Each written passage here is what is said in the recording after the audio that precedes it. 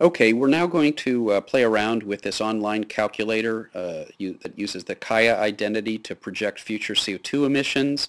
And this identity, as we now know, uses the fact that CO2 emissions are going to be a product of various terms that contribute to emissions growth, population, GDP per person, relative economic growth, energy intensity, the amount of energy we can get for a given amount of money, and carbon efficiency, how efficient we are at producing energy in a non-carbon intensive manner. So the idea is that population, we can use demographic projections that, for example, have global population leveling out somewhere around 11 billion later this century. Projections of relative, that is per capita economic growth, that as the world becomes more industrialized, as developing nations develop more industrial economies, that we're likely to see an increase in relative economic expansion per person. Energy intensity, in principle, should decrease over time as we develop more efficient means of obtaining energy.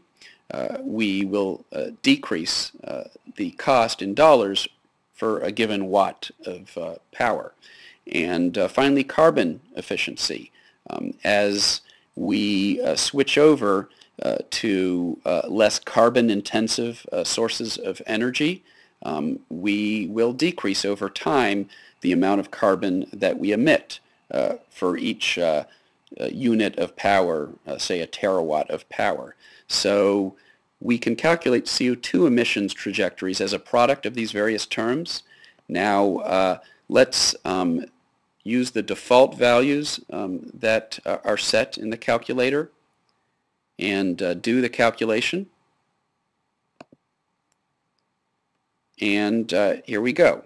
This red curve is the projected future carbon emissions given the values that we've chosen for the various terms.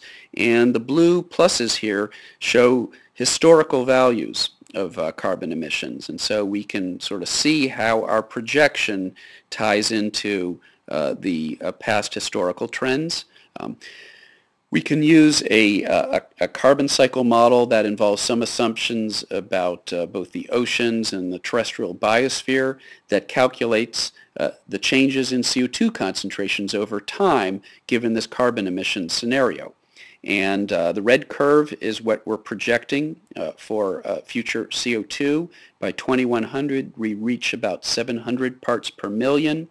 And you can compare that trajectory to various stabilization scenarios. The green curve shows what the CO2 concentrations would be if we were to stabilize CO2 concentrations at 350 parts per million.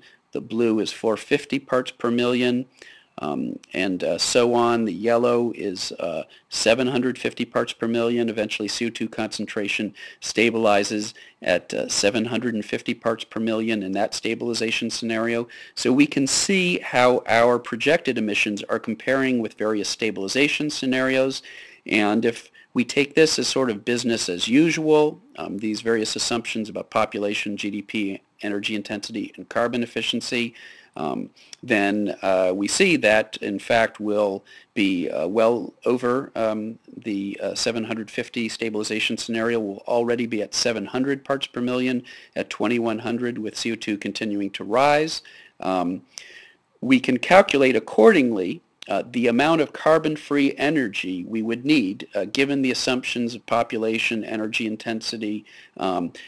We can calculate how much carbon-free energy we would need to produce to meet our energy demands if we are to keep CO2 to the specified level, and so we see the amount of carbon-free energy that would be required in the various CO2 stabilization scenarios. In the red curve is the amount of carbon-free energy that we would need to